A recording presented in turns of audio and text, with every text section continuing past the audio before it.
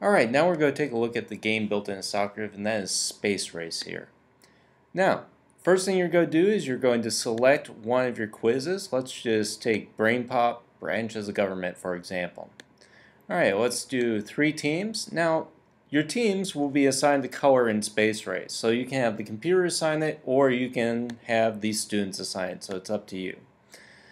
You can also, at this point, enable or disable the feedback. So let's disable the feedback on this for right now.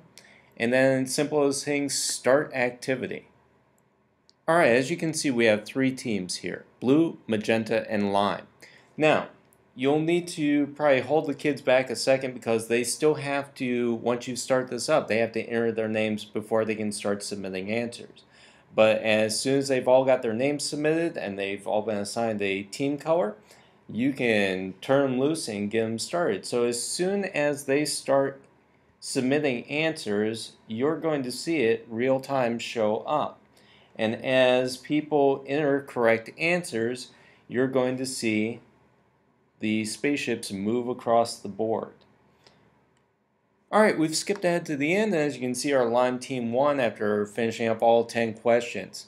Now, to finish up yourself, you just hit the finish key up here, and you're going to see the same report icons that you did when we were just running a regular straight up quiz as well. So you can view the data now, later, and you have those same options as well, looking at overall data per student or going into individual question data as well.